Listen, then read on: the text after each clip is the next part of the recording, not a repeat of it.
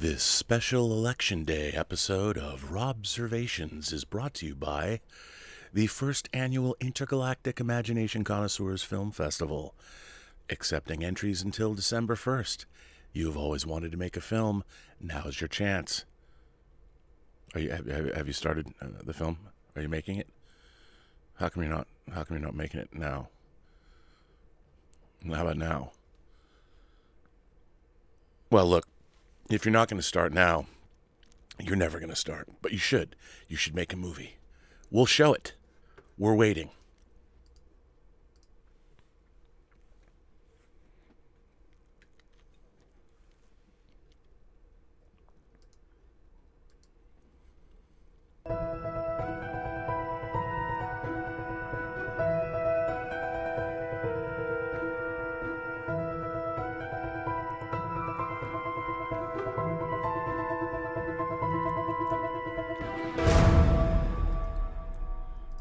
Well, greetings, imagination connoisseurs. Once again, it is I, your Duke of Dope Discourse, your master of fun and wonder, your viceroy of verisimilitude, your sommelier of cinema, your archbishop of Banterbury, chancellor of cheerfulness, your pharaoh of physical media, and, of course, your existential Mr. Rogers, Robert Meyer Burnett. And I'm broadcasting at you on Election Day 2020. The fate of the presidency is at stake. We voted in this household. California sent every registered voter a ballot. Thank you, state of California. You made it easy for us to vote. So that was fantastic. We actually procrastinated and dropped all of our ballots off last night, but I'm sure they've been counted. What's been great about California is they give you an update where your ballot is, and if we hadn't turned ours in yet, they're like, guys, you haven't turned your ballots in yet. I felt like guilty. I'm getting robocalls and texts from the state of California reminding me that I haven't turned in my homework. So that was kind of nice. Listen, before I start, one of the Post-Geek Singularity, Josh Rosowskis, has been in the hospital.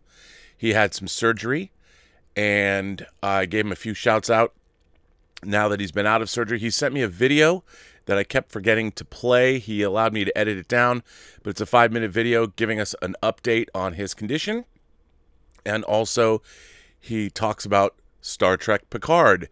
So I want to say thank you to Josh for sending this in. The man is a warrior, and obviously he's dealt with a lot of physical ailments and hardship in his life. But he, like the Energizer Bunny, he takes a licking and keeps on ticking. So here's hoping Josh is back to doing his YouTube show. I don't think we know anybody who loves professional wrestling more than Josh, but he sent us this video I thought I would play.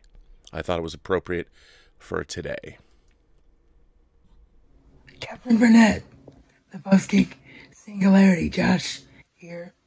I just wanted to thank everybody for the awesome outpouring of love, and Rob, your message really meant a lot to me. Wasn't expecting that at all. And, I'm just taking it day by day. I don't really want to talk about what I had surgery on because it is a physical thing.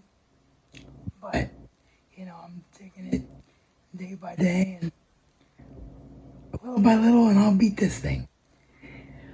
Rob, you said take you to task for something. We don't really always have differences of opinion, to be honest. We're usually pretty much in line with everything. Only thing I guess I could say, out of what you've talked about recently, is that I think Picard was a good idea on paper. Like the idea of the androids fighting back against their oppressors. Like, I like the premise of a storyline. It just had some work to do in terms of it making sense with old track and the continuity from the Next Generation. And that's what they screwed up with. But if they'd stuck to that instead of making it, overly political, and then Picard becomes an android himself by the very end of the show, and I guess I should have said spoiler warnings for Picard, so apologies. Maybe Rob can fix this in the edit when he gets it. But, yeah. If they just stuck with that narrative instead of just throwing it off the rails and just focused on Data's daughters and the reasoning there, I think it could have been a decent show. But it just went off the rails because it did so many things that weren't tracked. So I completely concur that Picard is not Star Trek. I think the difference between what we saw with Picard and what we see with Discovery, in my opinion, though, is that Picard could have been good. Like, as it started, it had a lot of potential. And then, the more and more it went on, the more and more you realize, okay, they completely bastardized and changed the character of Jean-Luc Picard, and they completely, missed the boat on everything they had going. But, on the surface, it could have been good. I got the Back to the Future 4Ks, just like you. And I agree that films have never looked better, never sounded better. I kind of disagree. I like the full story arc of Back to the Future, but the first definitely is the strongest of all three of the films. But the transfers look amazing. The audio sounds great with a full soundbar setup. It just has never been better, and I'm a very happy guy with that set. And I picked up the Steel Book editions. So if anybody doesn't know what that set looks like, they can check out my Facebook, my Twitter, or my Instagram, and you can see pictures of that set. I miss doing videos, and I want to get back to sharing my voice out there. And I'm very, very grateful to have somebody that has always been an idol to me, and Rob consider me a friend, and this community that you built, Rob, is just a wonderful place. So thank you for everything, and I will catch you all on the other side. Atomic batteries to power, turbines to speed, make it so. Well, I want to thank Josh for that video. Thank you so much. The sound, it was a little weird. Obviously, it was cutting in and out there, but I figured I'd play that video anyway because Josh took the time to make it from his bed after recovering from surgery. So thank you very much, Josh. And we all want you to get better here. You're a foundational member of the Post-Geek Singularity. So thank you very much for that. So I've announced, obviously, that I'm going to be doing a pre-recorded show with Dieter Bastian, and I threw it out to you guys yesterday to come up with names for the show.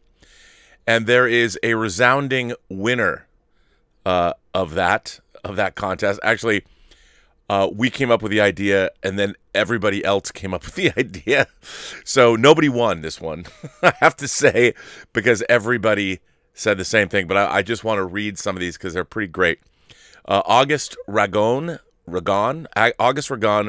said, I'm picking up the gauntlet and have a couple of suggestions for the titles of Rob and Dieter's physical media show. Disco Videolante, Rob and Dieter on physical media. I like that. It's a throwback to Thunderball, the Disco Volante. Rob and Dieter's Let's Get Physical Media. See You Round Like a Video Disc with Rob and Dieter. Discovering Discs with Rob and Dieter. Discussion with Rob and Dieter. So thank you, August. And August, he says he's the author, he must be, of E.J. Subaraya, Master of Monsters. I have that book. So it's a great honor. I love that book. Actually, I can't reach it now, but it's over on the shelf over there. I bought that book. I pre-ordered it. I had it in my grubby little hands the day it came out. Because everyone knows I love Japanese sci-fi. And if you don't have E.J. Subaraya's Master of Monsters book from Chronicle Books that August wrote and you like Japanese sci-fi and monsters and kaiju and all that, get that book. I can't believe that he wrote in. That's amazing. So thank you for that. I'm sorry if I butchered your last name. Nigel Lowry says, hey, Rob, just a really quick note. We managed to get in all of our filming done this weekend for a film to submit to the film festival. I am waiting for the edit to come back, but I was really disappointed with the technical quality of the shots I saw. So if it's as bad as I fear, the film may not be submittable. But making the film was so much fun. Hard work, but it was very interesting to put theory into practice. It's like learning the highway code and a car manual and then stepping into a car to drive for the first time. I learned so much and could write an essay on the experience, which you should do, and send it in to me and I'll read it. So thanks very much for inspiring the challenge. Anyway, my reason for writing was just to throw in a few potential titles for your new show with Dieter. So in no particular order: Slipped Discs, Pleased to Media, and Media Storm. Well, that was it. Told you it was quick. Thanks for all your work and shows as we head into winter, lockdown, and who knows what I'll look forward to. I'll look forward to the next show as usual. This one comes in from Alan Sachs. Alan Sachs says, name for the new physical media show. The name for the new physical media show should be The Pharaoh of Physical Media's Tomb. The title card should show physical media is dying using an Egyptian pyramid and mummy theme. Well, thank you for that, Alan. That's pretty funny. And this one comes from Physical Throgia. The name of the new show should be Let's Get Physical Media, a show about fans who love and care when favorite movies have been shown proper care by film studios and small independent distributors. Well, a lot of people felt like we did, and this isn't entirely finished, but this is from our man Zevius.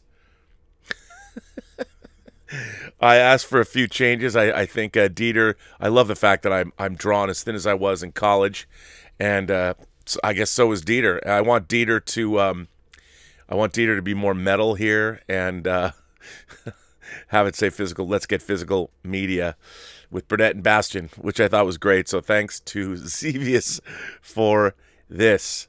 Outstanding, everyone. A lot of fun there, and I just, boy, did this crack me up. I thought that was just terrific. You know, the the creativity of the imagination connoisseur community never ceases to amaze me. Not just amaze me, but in the case of this, it tickles me to no end. Because you guys and girls and gentle beings, and however you identify across these 28 known galaxies, I love you all. So there you go. Obviously, it is election day, and have you all voted? You know, I wasn't going to get overtly political or anything, but this story that I'm going to share is a political story, but I wanted to share it more for the larger ramifications of the international or the intergalactic film festival that was shared amongst everyone. By the way, I really liked the movie that dropped today. It was very interesting, and I love intelligent cephalopods. If you've ever read, why am I drawing a blank on his name? Stephen Baxter. If you have ever read any Stephen Baxter, read his Manifold trilogy: Manifold Space, Manifold Time, and Manifold Origin. There's some really interesting stuff that happens with octopuses, octopi, in that series. So check that out. And B.L. Alley wrote a book. I think it's called Cephalopod. I'm not sure, but he wrote a book about it, so he can tell you himself. But so I am a huge fan of author Don Winslow. I've often said that they should make his movies or his books into what I like to call the Winslow verse, where there's books like The Winter of Frankie Machine and The Gentleman's Agreement. I think it's Gentleman's Agreement, Dawn Patrol. The Force was a book that came out recently. He wrote basically the Lord of the Rings of Mexican drug cartel books with Power of the Dog, The Border, and The Cartel, which is great. And I think those are all getting made either into films or TV series. But he has teamed up with Shane Salerno, who's basically his agent. But Shane is a screenwriter in his own right, and Shane Salerno is a writer on James Cameron's Avatar sequels. Now, full disclosure, I'm not bringing this up to pimp their work or anything in terms of what they were selling, their books and all that, because they do. Don Winslow, one of the things that I've loved about Twitter is there have been authors, and I'm not saying that if you do this, you're going to get free shit. That's not what I'm saying at all. But I love books, and sometimes I'll just, for no reason at all, tweet about someone's book I'm reading, and invariably sometimes most authors are on Twitter, most of the people that I read, and I was tweeted back to by a few, and some have sent me galleys of their books, including Shane Salerno has made sure that I have received the last 3 or 4 Don Winslow novels before they came out, which is greatly appreciated, gentlemen, so thank you for that. But what's really been interesting is Don and Shane have teamed up, and they started making political videos that they were putting on social media. And I thought that was really interesting. Obviously, they're very anti-Trump, but that's not why I'm bringing up the story. What I thought was really interesting is that this making films like this, making these political ads, was not in either one of these gentlemen's skill set. It's something they just thought they had to do, and they started doing it for the election. What I find interesting about that is, one, that they decided to make films, which I think is great, and two, the fact that their political videos have been seen over 100 million times during this election cycle. And that, to me, speaks to the power of what you can achieve now. It's amazing. Now, I'm not saying that everybody who puts up a video is going to, or has a YouTube channel. I mean, I've been on for almost 2 years now, and I've built up a little past 30,000 subscribers, which is amazing. Although something has been wacky happening on my YouTube channel. People subscribe and they drop off. I had 100 new subscribers one day, then 100 less subscribers the next day. A lot of wacky shenanigans happening on YouTube. Don't really know why. But the fact that they made these videos, the fact that you can make anybody, that's why I think it's important, if you've ever decided or ever wanted to make a movie, take a shot. Look, even if it doesn't turn out so great, I mean, if you don't want to submit your film, I get it.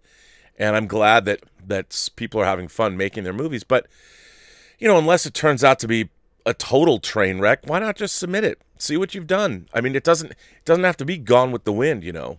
And it's just fun to see people's efforts and what's on their minds. But there's an article here that was in Deadline today. Mike Fleming wrote it. It dropped at 11 o'clock today.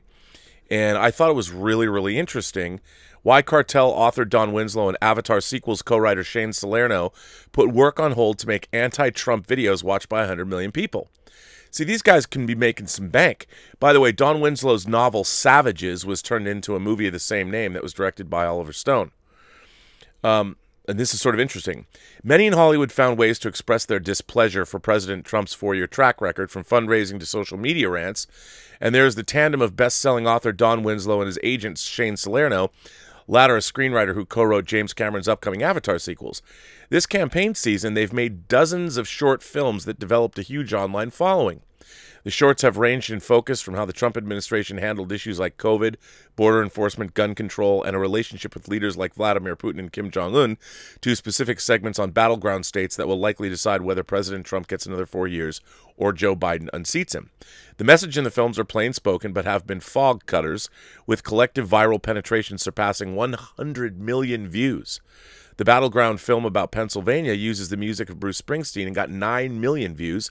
Jeff Daniels provides the narration for one on Michigan, which is at 4.7 million views. Here they explain why they leaned into the filmmaking effort and the groundswell they believe the films have created, without the expenditure of a single ad dollar. Winslow and Salerno wrote them together, and Salerno and his Story Factory team produced them. That's Shane Salerno set up the Story Factory, and they represent a number of authors. Now, what I found interesting about this, again, it doesn't matter what your politics is. What I found interesting is that they just decided to make these movies. And yes, there's a Hollywood sheen to them, but they just started putting them up online. And the fact that they had that kind of penetration is amazing. And the idea that, you know, while it's great to protest and it's great to get your whatever your opinions are heard and out there, the fact that you can be industrious And we already have the infrastructure that's there to deliver things like films. 100 million people saw these movies. And this is something that is only possible in the present and with our technological state of our state of culture and society right now. And it's amazing that this is available. And as a tool to disseminate points of view or opinion. Now, there's been a lot about the media, but these are two private citizens that just decided to do this. They weren't being paid by anyone. They weren't taking any money from a super PAC. They just went out and did it. Now, I think this is amazing, and they're using the power of filmmaking. So I want to just read a little bit about this. What hatched the idea to do these short advocacy films? Shane Salerno says, I watch hours of political television every day while I work. I saw a few political shorts on MSNBC. They were very rough. I thought that there could be a different approach, more cinematic, more focused on storytelling, stronger use of music and voiceover. Dawn had built a strong platform on Twitter over the years with lots of very prominent celebrities, journalists, news anchors, major athletes and musicians, and political commentators. I saw an opportunity. I thought if we could produce really strong political videos, that a powerful platform already existed to launch them. I felt it could be a good marriage, and fortunately, I was right. One of our earliest videos was about Bill Barr's corruption, and it quickly hit 1 million views. People were impacted by that video. We were stunned that we could reach 1 million people in a few hours. It galvanized us to do more and to make better videos. The videos grew in ambition and began to focus on Trump and his catastrophic policies. We started to see our videos hitting 2 million views, then 3 million, then 4 million views, and some reached 6 million and 7 million views. Remarkably, the cumulative number of views for all of our videos just surpassed 100 million views. We've also had several videos reach #1 on Twitter trending. We never imagined numbers like that, especially since we have never taken any donations or set up a political PAC. We're entirely self-funded, while others have raised tens of millions of dollars. Don Winslow says, what astonishes me is how fast it happens. We can put out a video and be over 1 million views in 2 hours. By the end of the day, we're often at 4, 5, or 6 million views. That's an incredible impact. It's exciting to watch the videos grow by the hour and to see how people are responding and what they are saying. Journalists and celebrities have been instrumental in spreading our videos. For instance, Jimmy Kimmel retweeted our video about the children locked in Trump's border prisons. His retweet goes out to 12 million followers. Mark Ruffalo has been a major supporter, and he has 7 million followers.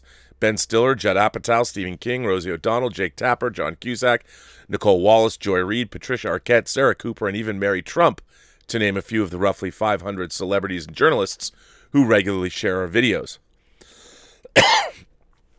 And then they ask, Don, you're an author of mainstream fiction, and it's best for your business to reach and not polarize book buyers.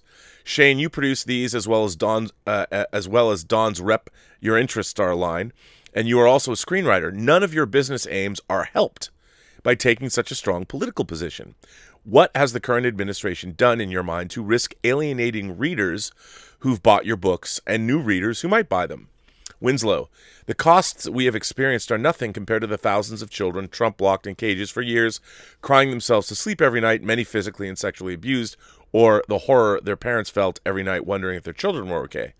I'm 67 years old, and I became an overnight sensation in my mid-50s thanks to Shane. I drove the same car for 20 years, so I'm not exactly what you would call a big spender. I was compelled to do this because of the horrors that Trump has unleashed on the country. So, have you ever done anything like this before? Salerno, I've been active in different ways, particularly consulting, but this was the first time I was moved to basically shut down my life and make political videos. I felt the stakes were that important. Kids in cages, 3 young Supreme Court judges who will be on the court for decades, 200 federal court judges with lifetime appointments, a complete attack on the free press and major government institutions like the FBI. Sorry, it was very dusty, and I got dust in my throat. The Justice Department, the State Department, the CIA. Without sounding dramatic, we were called to this fight. Don Winslow says, I've never done anything like this before either. Trump's behavior demanded we do something, and when the videos started to take off and connect with people on such a large scale, we just kept making more and more, working insane hours. Ultimately, we're 2 pissed-off writers with our own money who decided to go to war against Donald Trump. I'm very proud of what we've accomplished. Now, again, my point is not to bring this up for the politics of it. My point is to bring this up to prove or to illustrate how anybody, Now, admittedly, Don Winslow had a base on Twitter from which to operate from and already had a number of celebrity supporters. But the fact is, you can do anything. You can take up any cause, and by utilizing the infrastructure that's been built, whether it's Vimeo, whether it's obviously YouTube, whether it's Twitter, everyone talks about how toxic the internet can be. That is true. It absolutely can be. But imagine if you wanted to make somebody aware of, I don't know, anything. Whatever your cause is, whatever you want to take up, it doesn't even have to be a cause. If you want to just, I don't know, like if I was in Cannon Beach right now, I would make a video about Bruce's Candy Kitchen and how I love their cinnamon saltwater taffy. And I've been buying it since I first went to Seaside and Gearhart when I was 5 years old in Cannon Beach. Because that's what I would do. And I would put it on the internet and sing the praises of Bruce's Candy Kitchen in Cannon Beach, Oregon, and how much I love their cinnamon saltwater taffy.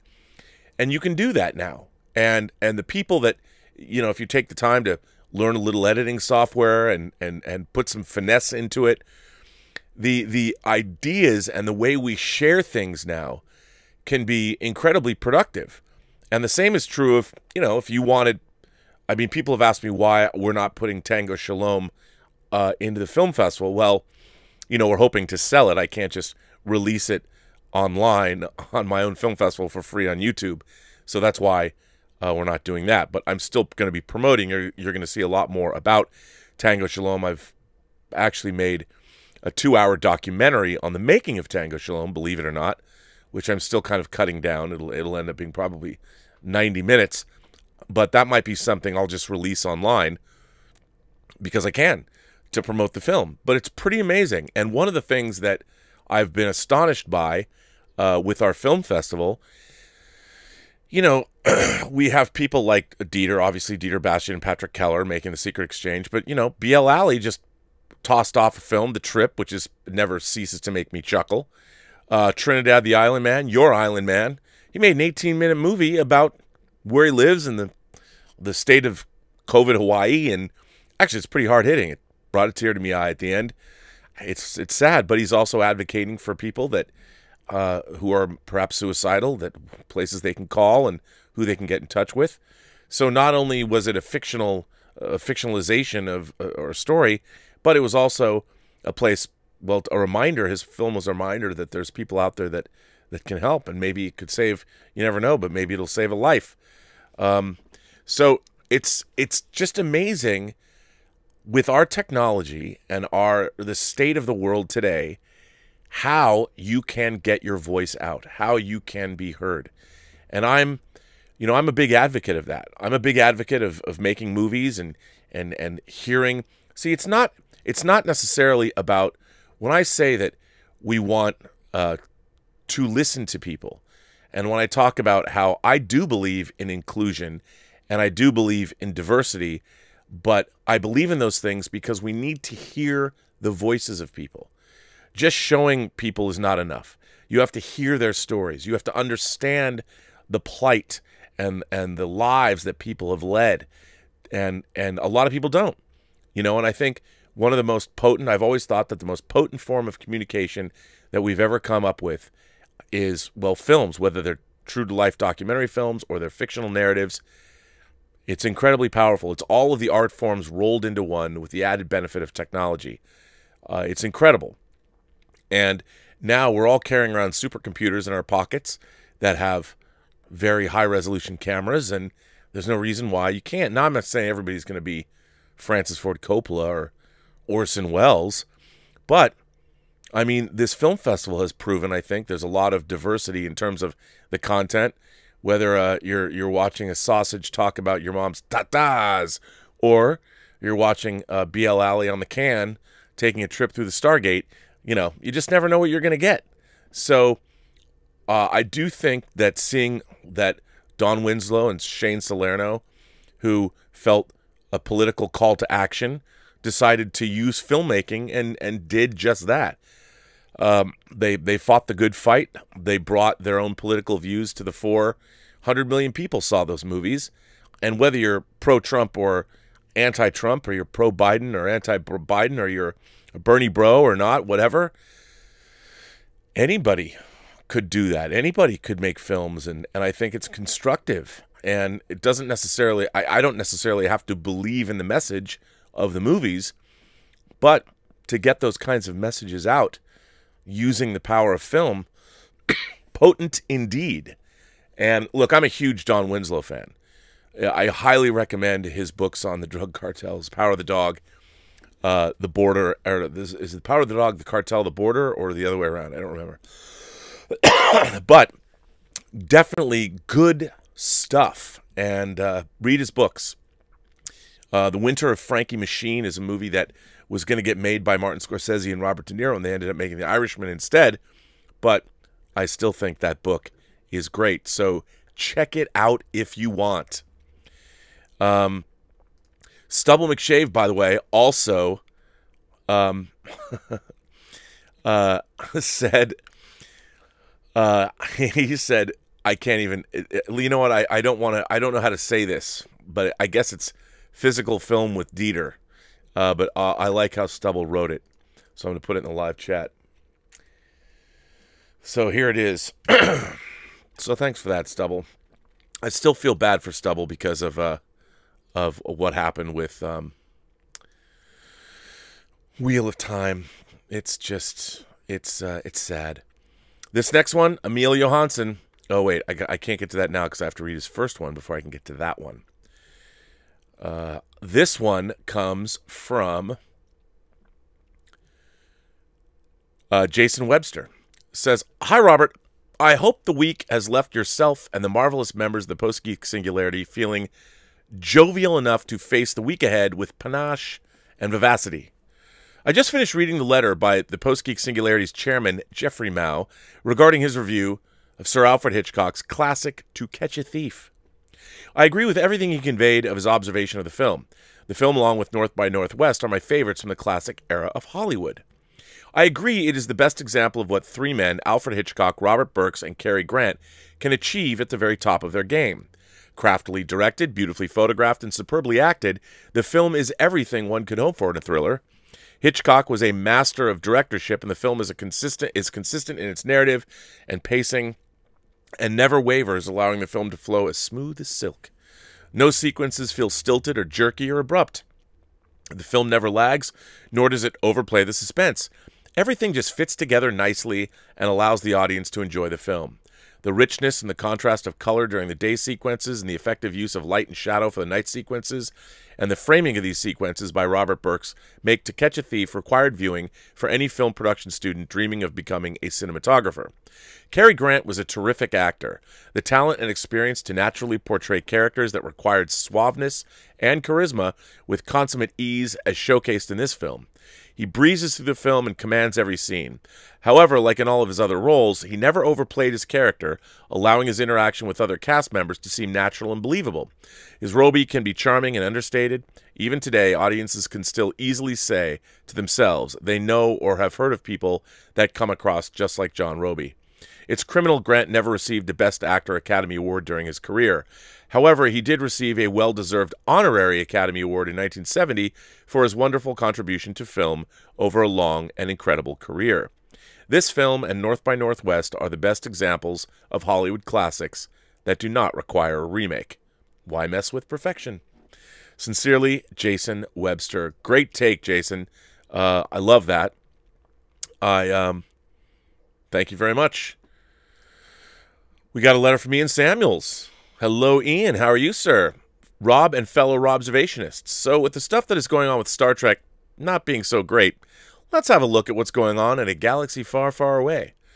We have the second season of the groundbreaking The Mandalorian. The first episode gave us a huge dump of fan service. It was still a great episode, but it's a shame that there was so much fan service in a single episode. The series is promised to start production of Season 3 before the end of this year and has also been given a green light on Season 4. It has also been announced that pre-production has started on the next Star Wars movie, one directed by Taika Waititi. They are preparing to film scenes in the Scottish Highlands. We have the full-on Disney-branded Star Wars with the High Republic, novels, comic books, and young readers' novels coming soon before a promised series of films.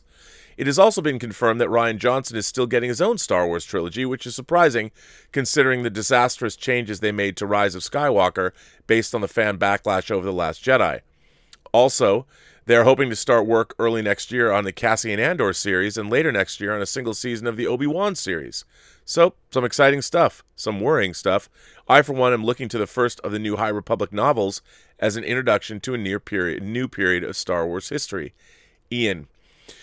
Yeah, you know, look, as much as I enjoy The Mandalorian, I have to tell you, and I really like the first episode a lot, but I don't think it's great.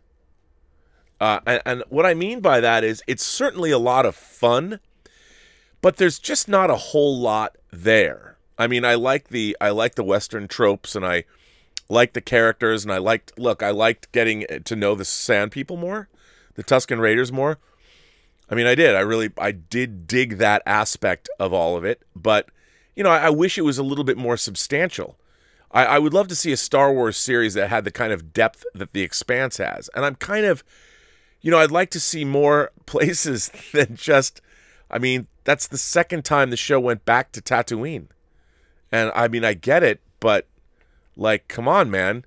There's a lot of planets in the galaxy. I'd rather see planets we haven't seen, but I mean, I'm still enjoying the heck out of it, so there you go. So why not? This one comes from our friend Electron Star Collapse. Dun dun. I love saying that. Electron Star Collapse. Greetings, Rob. This is a bit of a downer of a topic, but I write in the defense of digital media. It's with a heavy heart, because I do still prefer physical media over digital. However, I have to press the idea that there is a place where digital media would be preferential over physical. What? What? I hope it's not too depressing to go on air, but I only bring it up because I feel it's pertinent. I'll just give the really short version of my awful story, as it's all that's important to the argument. I've already stated my parents owned a video store, and some of the inventory ended up on our personal video library at home. I also had a substantial collection of movies, video games, vintage computers, and game consoles and model kits in the house. And most of it burned down in a fire without insurance to help recover the lost assets. Oh my God. My worst effing nightmare. I'm very sorry. Before continuing, I want to quickly interject that a number of good things resulted for me, directly and indirectly, due to the house fire. Also, everyone came out safely, including the animals. However, all of this is not too important for the continued argument, but I wanted to at least allow for people to not feel too bad about the situation. What I didn't lose was my Steam and GOG libraries. To be fair, this was during the transitional period where physical PC titles were phasing out. However, once I built myself a new computer over the course of the next few months, I already had games I could play. Also, Netflix and Amazon made it much easier to not have to buy back every single lost title. I know they don't have every title, and Netflix cycles through its titles as well, but the monthly access fee is much easier to afford than the hundreds of dollars to get back everything. There's nothing I can do about the model kits, but my Metal Gear Rex kit from the first Metal Gear Solid survived. I hope to actually build it soon. I bet that's badass. I only held back due to my poor painting skills, but I'll make it happen regardless. But as I said, I do still prefer physical media, even if I can't trust that it will always be there. The special features were always interesting to watch, which are often missing from the digital forms. I also remember the old Commodore 64 games and even some DOS titles that would come with the feelies, like cloth maps, coins, or even a microscopic space fleet in a plastic baggie for the Hitchhiker's Guide game. Also, having the media in a tangible form makes it more significant. My Steam library says I have 2,069 games as of today. 69, dude. Yet scrolling through a list of games to play never gives me the same satisfaction of looking through a shelf for a game I'd want to play. I gotta tell you, that is, that's, I feel you. And I like going to a shelf and let your fingers do the walking and find stuff that you like and pull things out and read the back and look at the packaging. I mean, I do think of all this stuff as objects do art, and I like that. You know, I really like that. I used to be able to say that digital media might be taken away from us while physical media is ours and won't go away. But as I've found, you can't trust any media will be there tomorrow, so it's good to try and enjoy it while you can. Don't worry about the stars collapsing on me. To reference Free Enterprise, I know who is my Trixie, and she was there for me back then and here for me today. Though I'd really say she's more of my Sailor Moon. Don't let the stars collapse on you.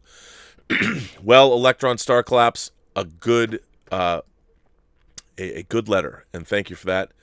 And I think that was good. I like that.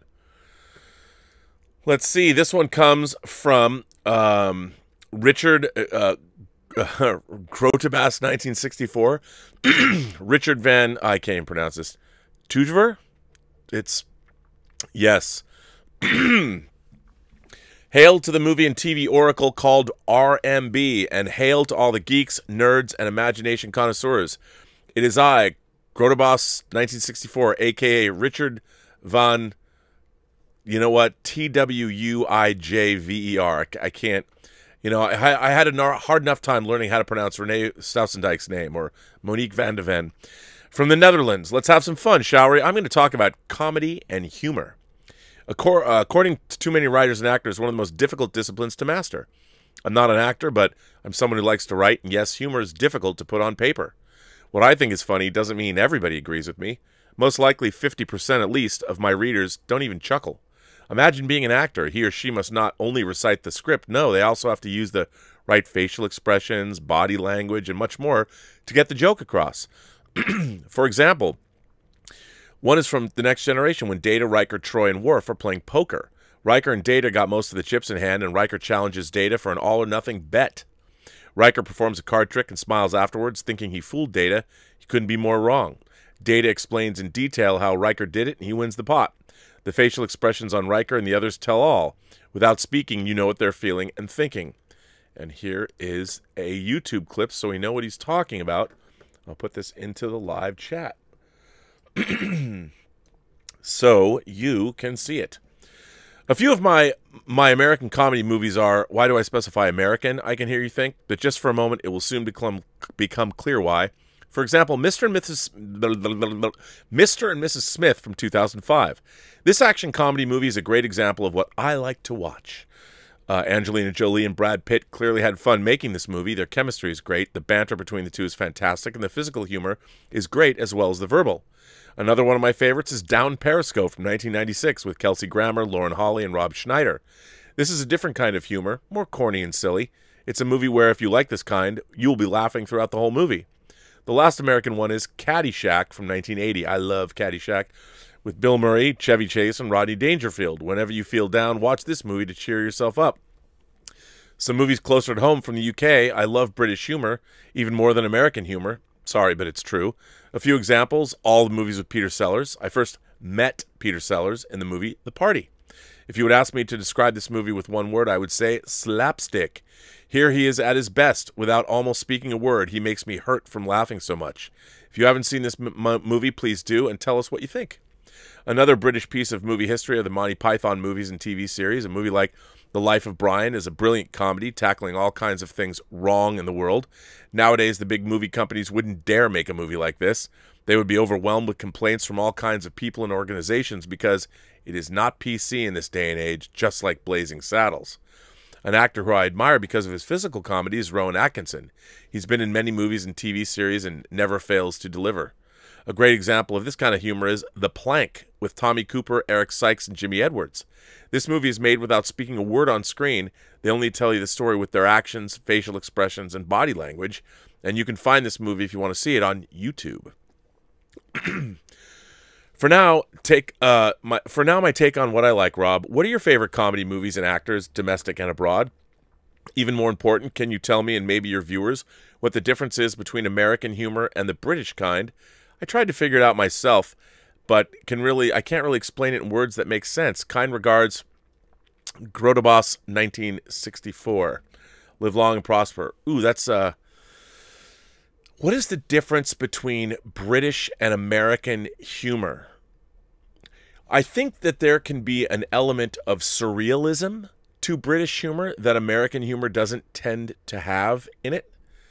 And I think that there is a...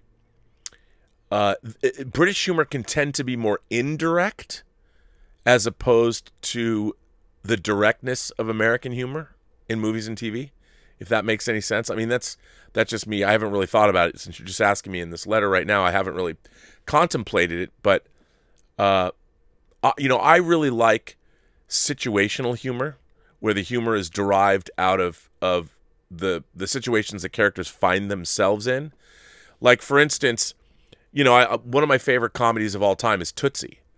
I think Tootsie is a fantastic comedy, but it never goes too over the top, and the world that Tootsie takes place in is the real world. I mean, it's a film when Dustin Hoffman decides to play Dorothy.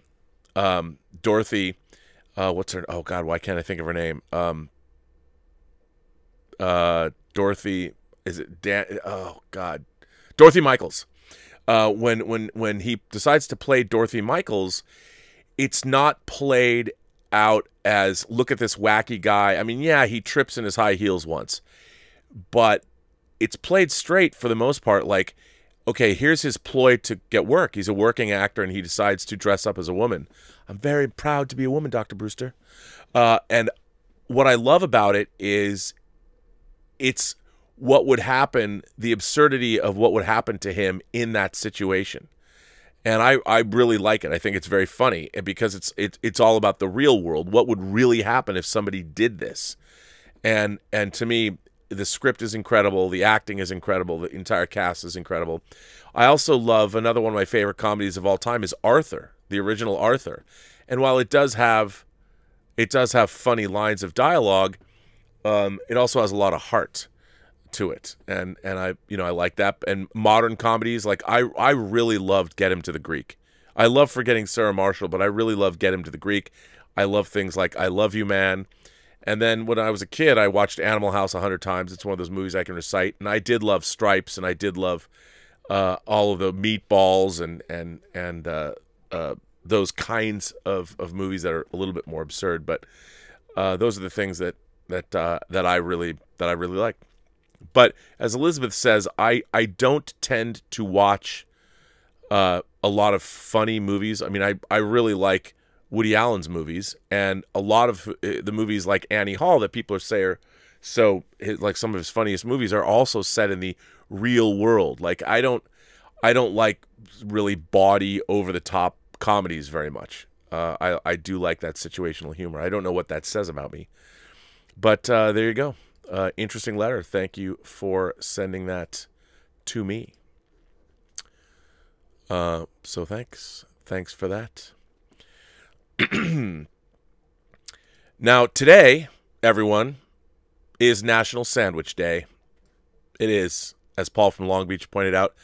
And Throg Me to Hell, our boy Throg, writes in and says, "Dear Rob, I am an atheist. I don't think I've claimed that enough. Hello, Mrs. Yerke," Lady Throg commands me to say. "Here in The Rock, the ROC, we have a unique sandwich plate, and it's called a garbage plate. And here is a link to explain."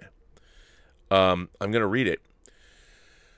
And this comes from Nick Tahu Hots. Nick Tahu Hots is a Rochester, New York restaurant. It's Nick Tahu Hots is a Rochester, New York restaurant featuring a dish called the garbage plate. The restaurant was founded in 1918 by Alex Tahu, the grandfather of the 21st century owner, also named Alex Tahu, and named for Nick Tahu, the founder's son, who operated the establishment until his death in 1997. While there are other upstate New York variants, Nick Tahu's is the originator of the trademark garbage plate. A garbage plate, according to a 2010 archive of the restaurant's official website, starts with a base of any combination of home fries, macaroni salad, or baked beans, or French fries topped by your choice of meats and dressed to your liking with spicy mustard, chopped onions, and our signature Nick Tahu's hot sauce. Each plate comes with 2 thick slices of fresh Italian bread and butter. Another site wrote that Tahu concocted his original combo plate with 2 hamburger patties and a choice of 2 sides, usually some combination of home fries, macaroni salad, and beans. The contents are often laced heavily with ketchup and hot sauce and mixed together before eating.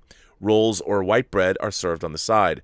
Health.com named the garbage plate the fattiest food in the state of New York. Now back to Throg's letter. Buffalo has wings. We here eat a garbage plate. And don't let that name fool you. There are multiple combinations because there are so many different types of food. What wouldn't you want covered in a nice spicy meat sauce? Well, thank you, Throg. There you go. I was hoping we'd get more people would write in about National Sandwich Day, but what can you say?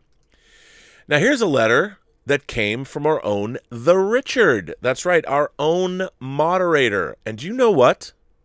The Richard had never written into the show before. Now he has, and I am going to share it with you. Rob, long-time viewer, first-time writer. Dude, I just watched your intro to the Star Trek experience. I never saw the video. I first arrived in Vegas in October of 2003. I believe it just ended its run. Motherfucker, that video has me in tears. My God, man, that was perfection. I remember being bummed that it was closed. We walked around the outside of the exhibit to absorb what might have been. If you don't mind, could you go back in time and give me a heads up? My email at the time was, and still secondary is, timetraveler@xxxxx. So jest, I do not. Laugh out loud. I'm probably still a bit delirious, but I wanted to say I'm okay. I had dehydration from the stomach bug again. I think that video right there might end up being an instrument for the mending of an important relationship and responsibility I happen to be overdue on.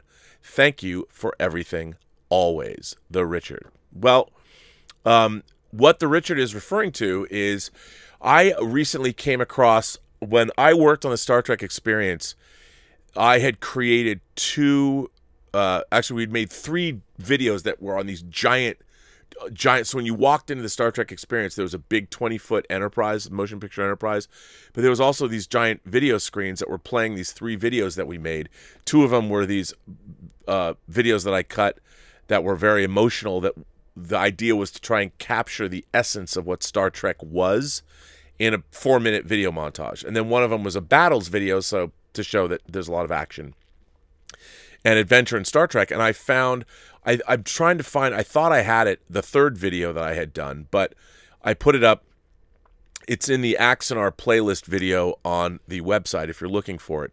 But Star Trek Experience, you can probably go to the page and see them. And so the battles video was mostly cut by Dave DeVos, filmmaker Dave DeVos, who was my boss at the Star Trek Experience, and then I had cut the other one. But I found all the shots for Dave. And it was a lot of fun. I mean, the Star Trek Experience for me, I've told the story before, how I got that job. I had made a Star Trek montage called Star Trek Eternal. There's a really lame copy of it on, as a matter of fact, allow me to find it for you.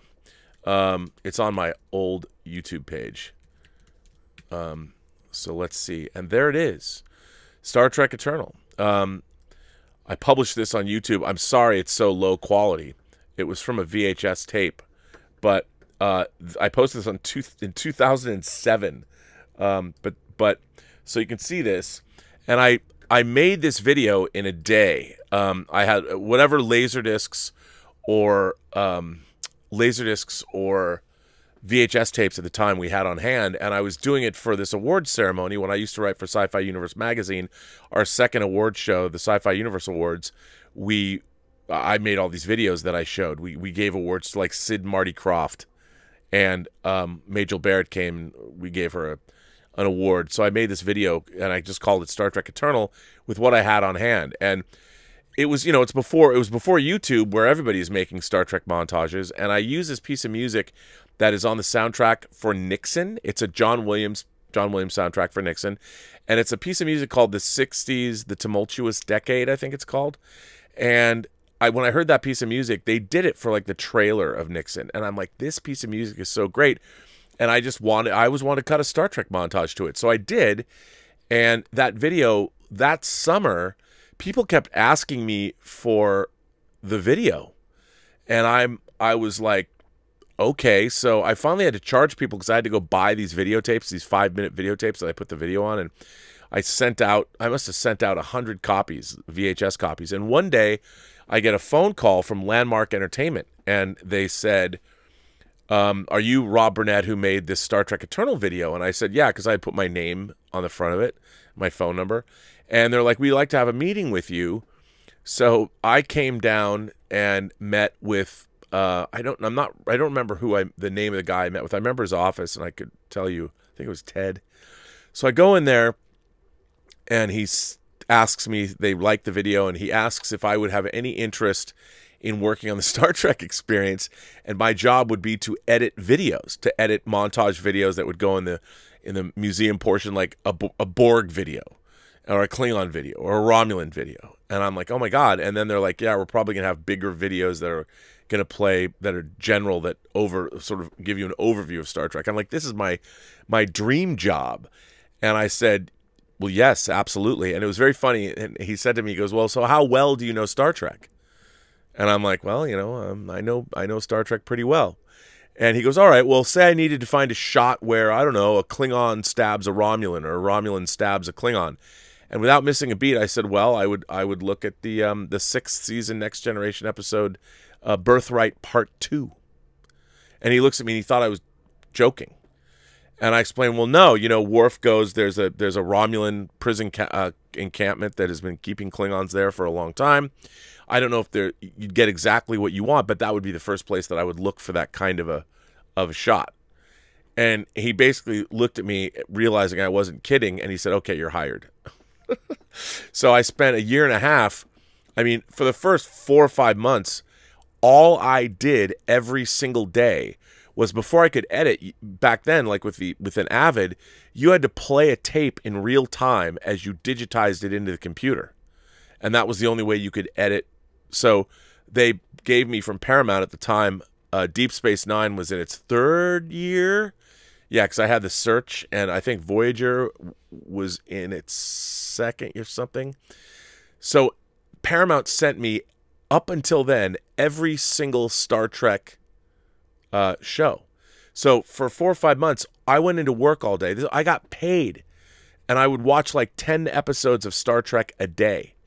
And I would just upload them into the computer and then break the episodes down, like each planet, each girl Kirk kissed. Each time Dr. McCoy said, I'm a doctor, not a moon shuttle conductor, or something like that.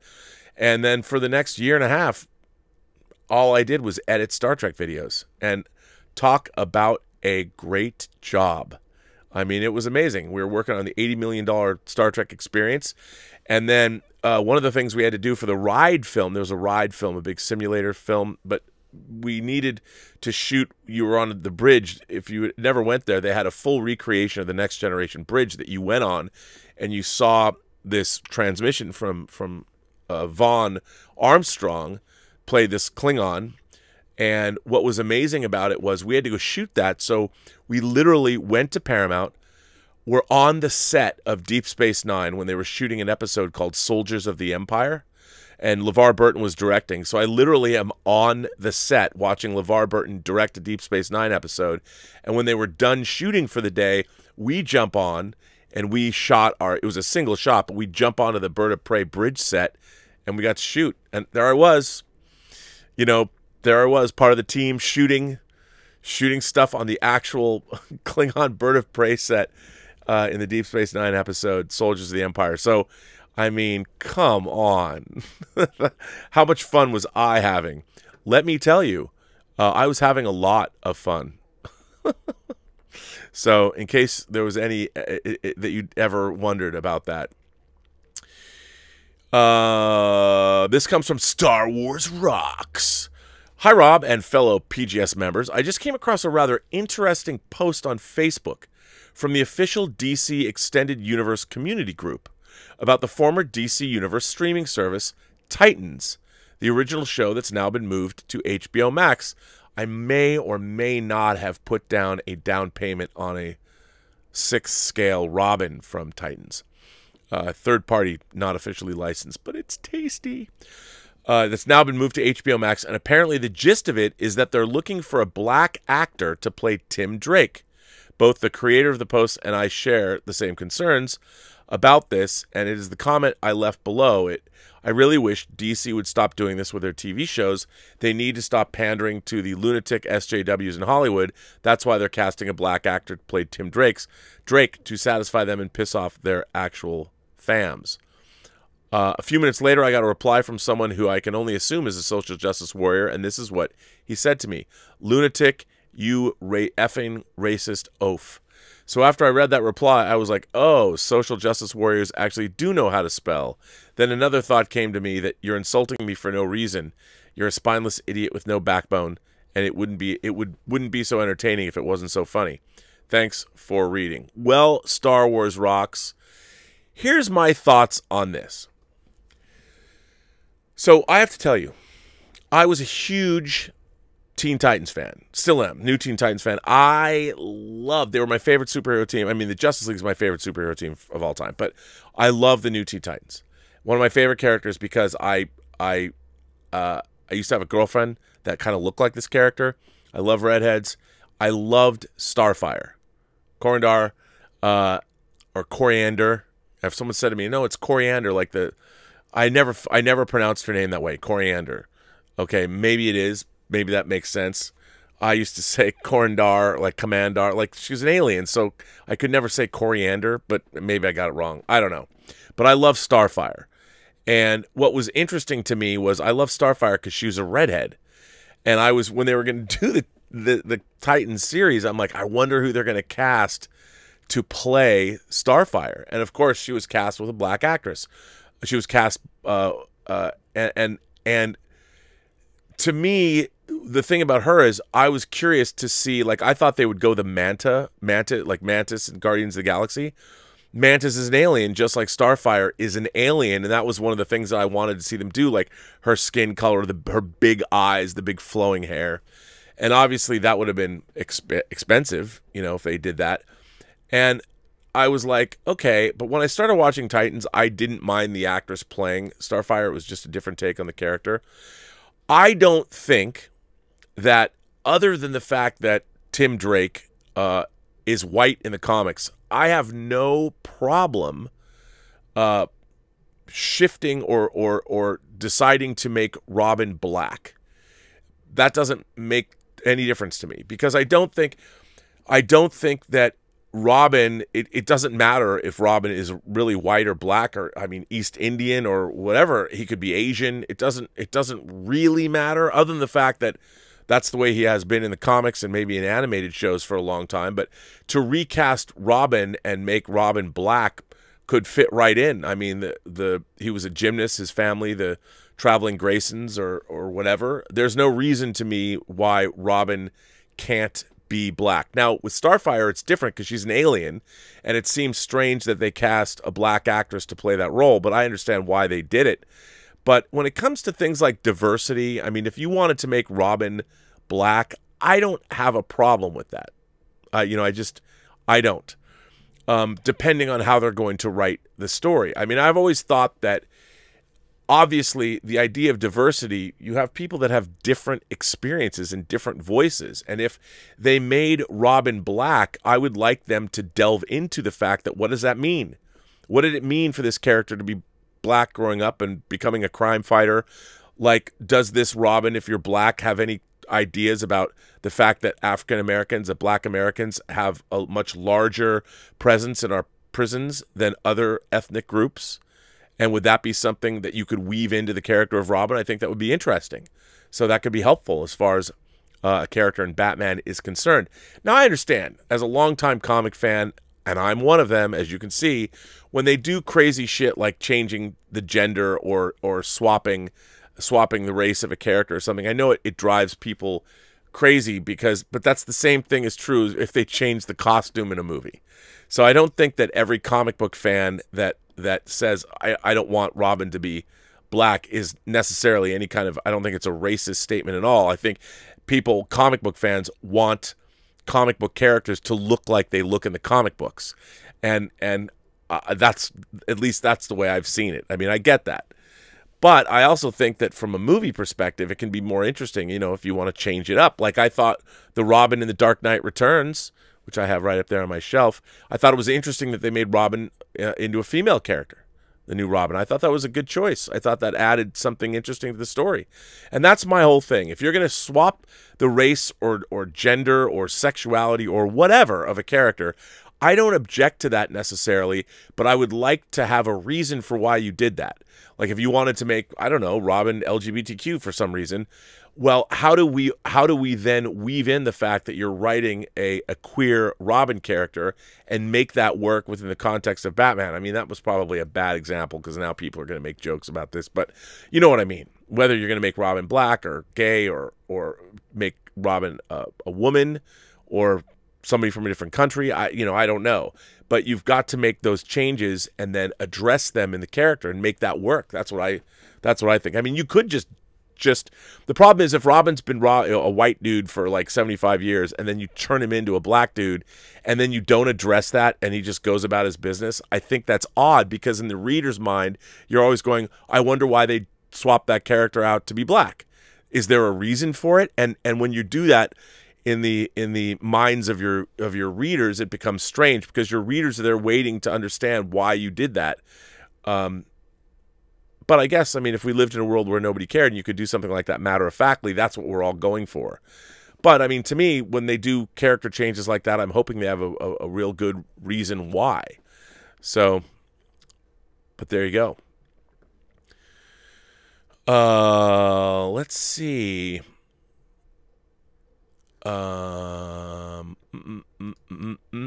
see what you guys are saying. Is anybody saying anything on this election day? I keep hearing Arcadia singing Election Day. Maximum big surprise. This one comes from Willow. Willow says, actually, hang on.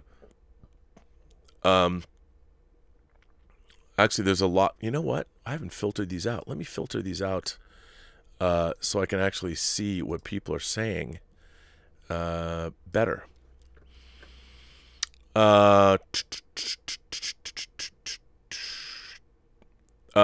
Ethan Holgate sends in a tip and says, "Hi, Rob. I wouldn't be surprised if you already knew this, but I was looking on eBay the other day and I saw a beautiful thing. The Irishman Criterion Collection Blu-ray is coming out at the end of the month on Region 2, UK, and Ireland. Not sure about the US. Oh, yes, it is. And I may or may not have it on pre-order. I'll let you decide." So, yes, I absolutely. I already have the Irishman on Blu-ray. I know you're going, well, how can you do that? Stinky Tuna. I bought it from Stinky Tuna. I know. Stinky Tuna is a website, and they have bootleg stuff. I mean, I had to get Dragon Slayer from them, too. And Song of the South, and the Star Wars Holiday Special on Blu-ray, which is actually quite the package. I highly recommend it. So, yes, it is coming out. Raymond Verada is here, sends in a tip and says, speaking of Election Day, maximum big surprise, your smile is something new. I pull my shirt off and pray. We're sacred and bound to suffer the heat wave. Pull my shirt off and pray. We're coming up on re-election day. From Arcadia, 1985. That's right. And you know who was on that track too? Grace Jones. Yes, she was. Sorry, I didn't do such a great job of singing. It's hard to sing like Simon Le Bon. I wish I could, but I probably shouldn't.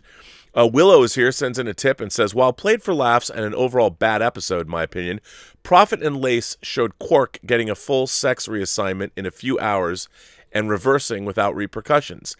If transitioning becomes that easy, I don't see why being trans would be any issue. I don't think it would be. Like we've talked about it on the show. I mean, I think anybody who is trans that actually wants to make that transition would do so. Like in the future, you would just do so. And also, you know, people that are actually trans, like I've said this on the show.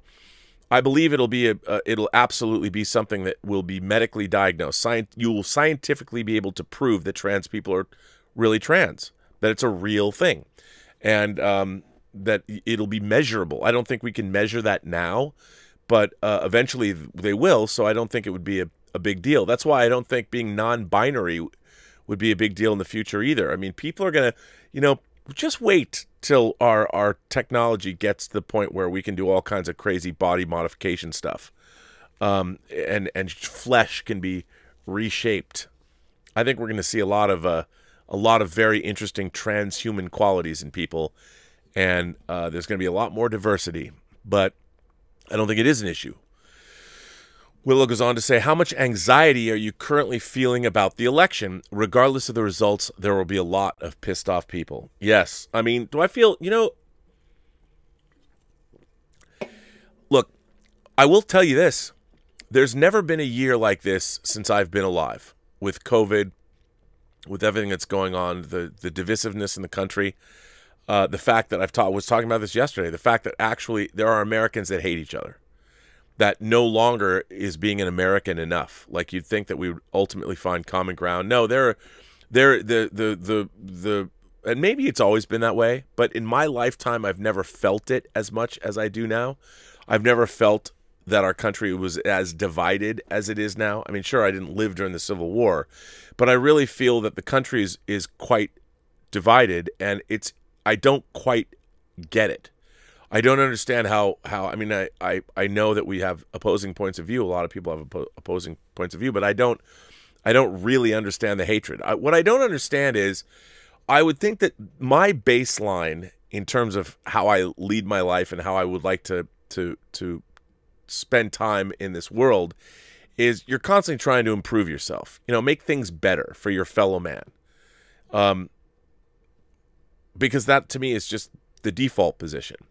You open doors for people when you can.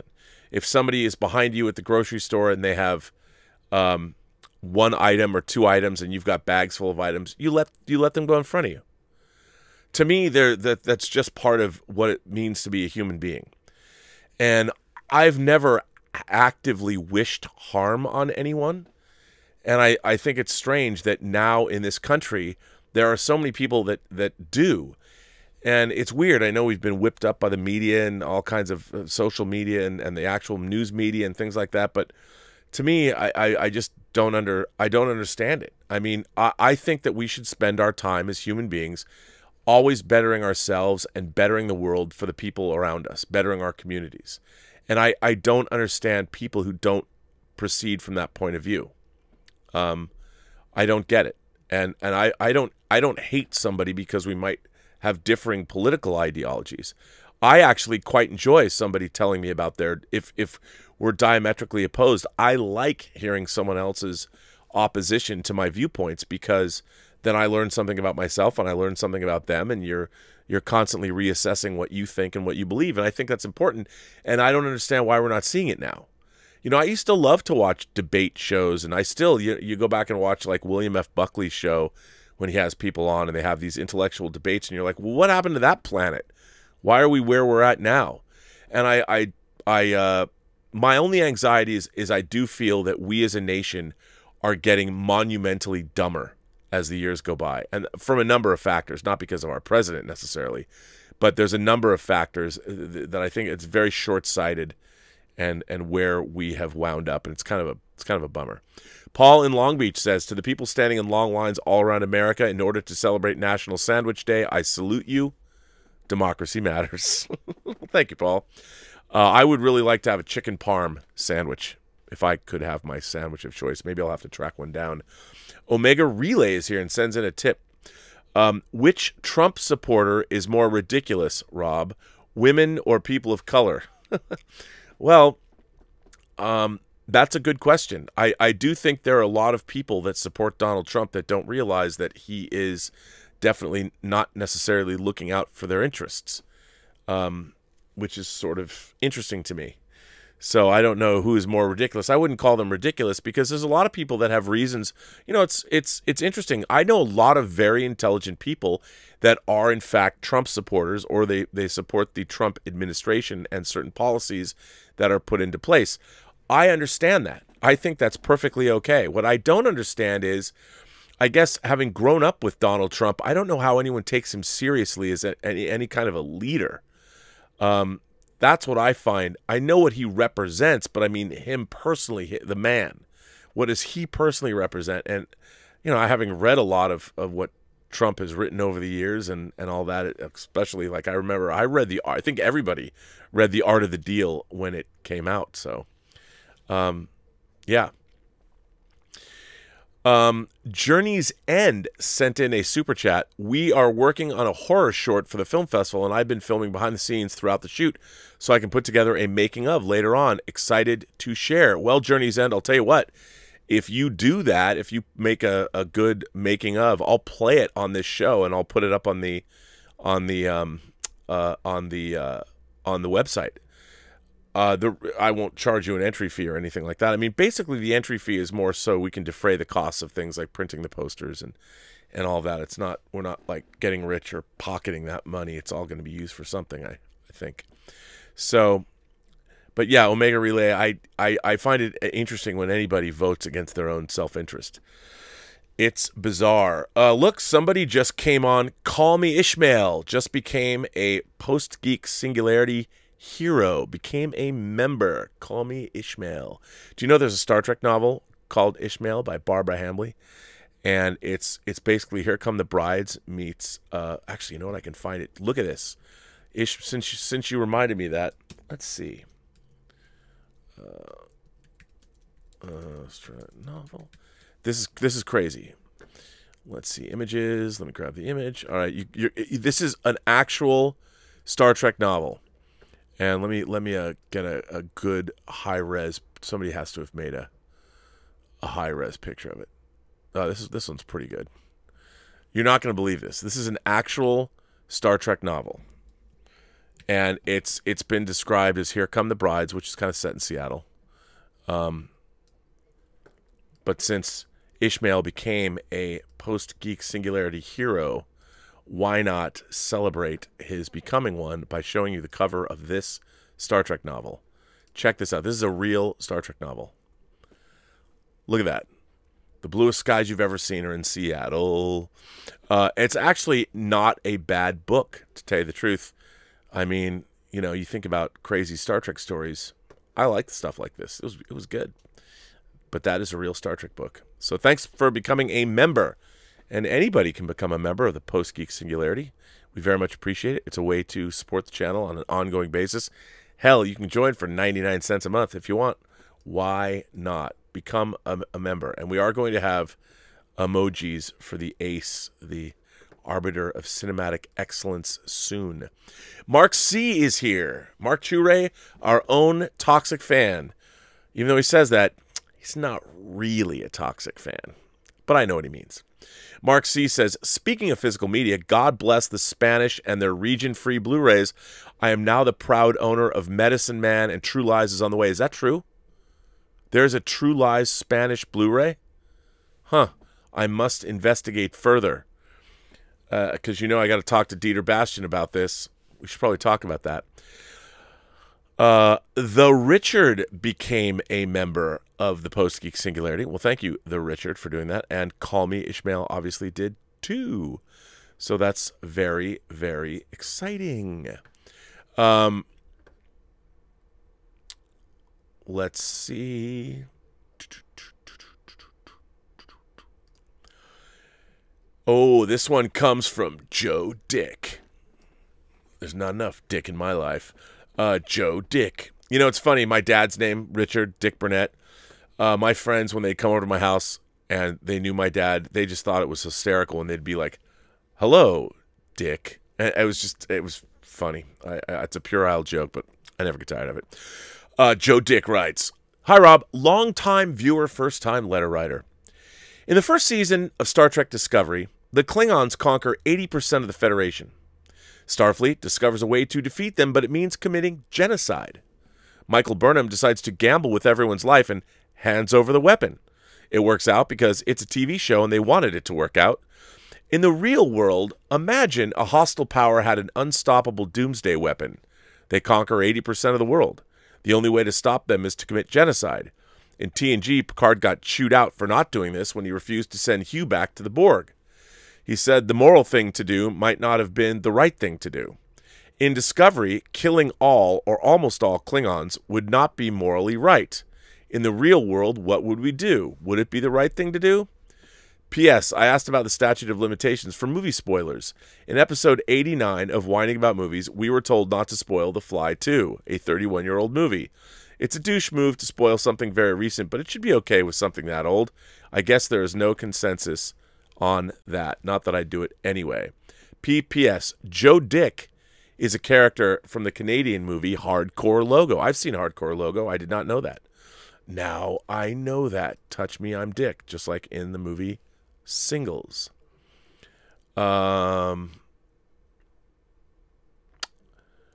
Let's see. This one comes from... Wait, Emil. Emil Johansson wrote this letter about Captain America, and I don't know where it is. I had it somewhere, but anyway, I don't know.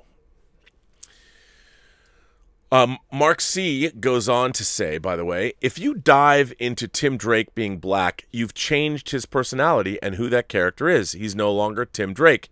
He's a whole new character, just Tim Drake in name only. Well, or I mean, look, I agree with you. He's not Tim Drake anymore. If you're going to try and do a translation, but if you're going to bring Tim Drake into a TV show and you want to it's like when they made Nick Fury, they changed him into a black dude for the Ultimates universe. I know it's the Ultimates universe, so it's a different universe, but I don't mind. I mean, by the way, Brian Borden just became a member. Welcome to Post-Geek Singularity, hero. I love that when people become members and I see the green pop up. I mean, I totally understand. But I think that you could reinterpret a character differently. I mean, it's the eternal question. But my whole thing is, if I was going to create, like, there's also the argument that you hear from many creators that they don't want hand-me-downs. You know, if you want to create a new black character, create a new black character that becomes just as indelible. Let Tim Drake remain Tim Drake and create a new character. Why do you have to take an old character and then transform them? That's why, like, I don't like the idea of Idris Elba being James Bond. Forget the fact that Idris Elba's age is what it is. He's too old to become a James Bond. He'd be into his, you know, he'd do one movie. He'd be, I think, in his 50s if they started shooting it today. But my whole thing about, like, James Bond being a literary character, he's a white character. He's always been that way. And so to fundamentally make that change, the question would always be, well, why are you doing that? Could you have an Idris Elba play a James Bond? Sure, you could do it. But why wouldn't you want to create a new character for Idris Elba to play? But there is that argument. Plus, it's so weird to me that people think that you can take a character that's existed for however many years and then just race swap them, and that's some kind of... to me, it's odd, because the literary character was created a certain way by a certain creator, and I don't like the idea that people would go in and then alter that character because of the times. You know, it doesn't seem fair to the original source material, but, you know, you could if you did it. I mean, it would be interesting. Like, if there was a black James Bond, I would be curious. Did the black James Bond suffer... Did he experience racism when he was growing up? If he was, obviously, the United Kingdom does not have quite a large black population. So what was it like growing up black in the UK before you went into the British Navy? Did you suffer the slings and arrows of racism? Is this something that you ever felt something about, or what was that like? Maybe it wasn't. But yeah, I always, it's just an odd thing. This impulse to change existing characters into things that they're not, I've always found odd. Not that I don't think it should be done. It's just odd, because then you're like, it becomes an extra added layer that gets between you and the verisimilitude. You expect a character to be one way, and the character, like, for instance, I don't have a problem with a black actor playing John Jones the Martian Manhunter. That doesn't bother me. First of all, he's green, but he's an extraterrestrial. You know, it's fine with me because the character's green. So, and I have no problem with that. Obviously, is it Carl Lumley? Does Carl Lumley do the voice of the Martian Manhunter in the animated series? I think it's a good idea. And who plays him in Supergirl? What actor? But yeah, I think it's bizarre. You're right, Mark. I mean, you've changed the personality and who that character is. I agree. And I think it's weird that people do that. I honestly think it's a bit strange. Omar94 weighs in and says, "Hi, Rob. One of the best things to notice in a movie or TV show is when you spot an actor who would later become well-known or is more well-known from another movie and a show. For example, in the original Death Wish, Jeff Goldblum showed up for a small role in his first role ever. That happens a lot when I watch older TV shows, as I notice actors who are more well-known from other TV shows that time.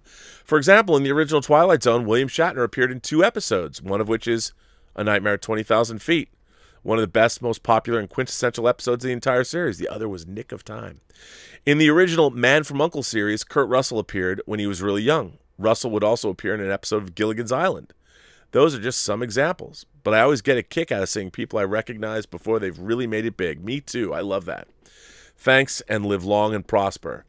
You know, Murray Hamilton, who played the mayor, Mayor Vaughn, in Jaws, was in an episode of The Twilight Zone where the pitchman, he plays like Death. What is it? I forget the name of the episode. And this pitchman has to pitch to him for the life of a little girl. Is it One for the Angels? I don't remember. But yeah, I love that. I love the Twilight Zone especially is chock-a-block full of famous actors. Robert Redford, Telly Savalas. There you go. There's 2 actors that you always hear in the same breath: Telly Savalas and Robert Redford. But I guess you do when you're talking about the Twilight Zone. So yeah, there you go. Well, listen, ladies and gentlemen, for some people on the East Coast, it is now 7 o'clock, 7 p.m. I don't know when the polls are closing around you, but I think it's time for me to go get some tasty alcoholic beverages to drink tonight as the election results are coming in. So I want to thank you for joining me on this election day for Robservations episode number 549. Tomorrow is our 550th episode of this show. Couldn't do it without you. Couldn't do it without the moderating staff. Couldn't do it without Mike Bodden. Couldn't do it without Greg Smith, the Richard, MC Blackcap, Bunyan Snipe is here. Mr. Derringer is here. Josh Levesque is here. And, I couldn't do it without you guys. And remember, the Richard's always throwing some great watch parties over on the Post-Geek Singularity Facebook page and the Whining About Movies Facebook page. We're going to start our James Bond shows today, but I realized, well, it's the election night. Who's going to watch our YouTube show on election night? Nobody. So we're going to do that tomorrow. We're probably going to do Goldfinger. And we're either going to do Goldfinger, and then on Thursday, we might push one of them. We'll do Goldfinger tomorrow. Definitely On Her Majesty's Secret Service on Thursday or Friday. And then, of course, we will do Goldfinger. Pardon me, we're doing Goldfinger on Her Majesty, and Spy Who Loved Me will be on Saturday. But yeah, so we're going to do all that. I just wanted to let you guys know that, because I was stupid when I was thinking about when we were going to do the shows. So there you go. And then, of course, next Monday should be the day that our show, the show of Dieter and myself, which we're now going to call Let's Get Physical Media. We'll do that, and I've got to come up with a song, which we will do. Claudius is here. Claudius, I just want everyone to know, he just said, "Oh, hi, Rob." Claudius says, "Oh, hi, Rob." Claudius will be joining us because he and I have very differing views on the James Bond movie Skyfall, which is going to be our last. That will be a week from Saturday. So this Saturday we're doing Spy Who Loved Me, and then the following Saturday Claude will join us again for Skyfall. And it was fun. We had him on our Do the Right Thing episode, the Spike Lee's film, and that was a lot of fun. He's a very learned fellow, so I'm sure he's going to have some. We'll have some robust back and forth about whether or not Skyfall is a good movie. I say no. I mean, it's a beautifully made movie, but I'm not a big fan of that movie. But Claudius is. Cardinal Sin sends in a super chat and says, "You've got mail." Is that a reference to the movie, or do I literally have mail? Because I don't know if I do or not. Anyway, there you go. So I'm going to bring an end to this episode of Robservations. Robservations episode 549. So thanks for being here. I appreciate it. I hope everyone's election day goes well. I hope whatever happens, that the United States of America benefits. And let's all get back to the business at hand, and that is being good citizens and helping one another out and making sure that the United States moves further into the 21st century and gets off on a good foot or a new foot or something, any foot. What am I trying to say? I don't know. But I want to thank you all for being here. And remember, every person you meet has a story to tell that you have yet to hear. And all you have to do is listen. And with that, I say to all of you, if you haven't voted yet, you can still get to the polls. Why haven't you voted? Go out there. Make it happen. I voted. There you go. So, yeah, it's going to be interesting to see. I've always liked election night. The first time I voted, by the way, was for Walter Mondale in 1988. That was my first presidential election. Look how well that went. Anyway, on that note, I will say, I'll be back tomorrow with Az too. We're doing the Prisoner Show tomorrow at noon. So, be seeing you.